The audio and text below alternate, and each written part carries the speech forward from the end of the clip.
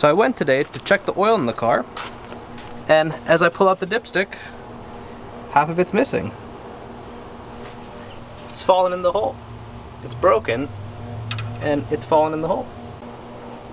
Here's a close-up view of the dipstick. It's all metal, but as you get to the end, it's plastic. And that plastic piece is now broken off, and it's still inside the engine. So we're gonna go down and remove the oil pan from underneath to see if we can find that broken piece.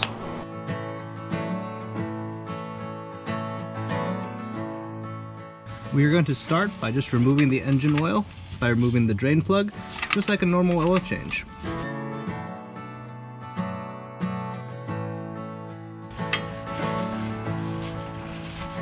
And then we're going to reinsert it. Now we're evenly going to remove the tension on all of these 10mm nuts that are surrounding the oil pan.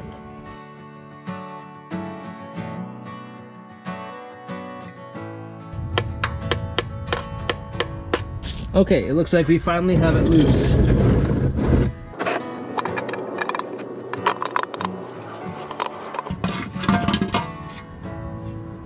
Alrighty, so as you take a closer look at this, now that we have the oil pan off, this is the oil pickup tube, and I think there's a little screen in here. And look at this. Look what's caught in this. Ooh, that's the other part of our dipstick. So I would say this is a success. Yeah, I just have a utility knife blade on this holder, and just trying to get any kind of gasket material or any kind of permatex that might have been there before. So we're just trying to scrape this, and then we're going to clean it up before we install it. Yeah, it needs a very detailed cleaning. Put just a little bit of gasoline and use that to kind of rinse it all out. And we'll just make sure you clean it nice and properly. Any of these small shavings of the old Permatex, make sure you get it all out nice and clean.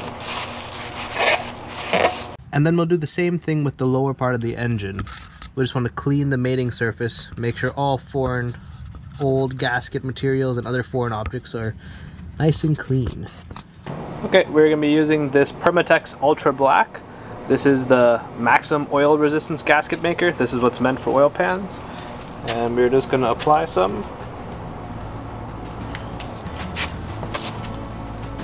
Now you want to apply enough, but you don't want to overdo it, because this stuff will spread.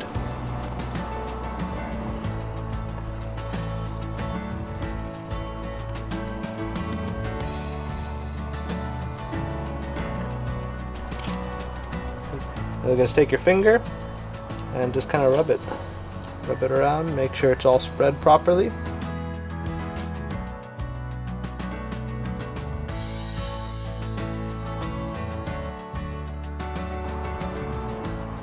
Okay, once you have it all spread all nicely, now we're going to go install it. Okay, and then we're going to align it and just reseat it.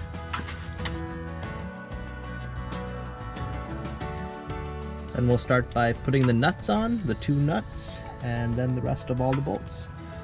And when we tighten them, we're just going to make them snug, and then we're going to do the final tightening in an even cross pattern.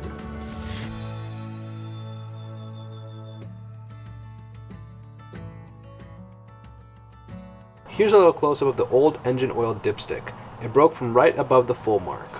It looks like this is a common issue in these Camrys and other engines, because the newer models, as well as all replacement dipsticks, are all metal.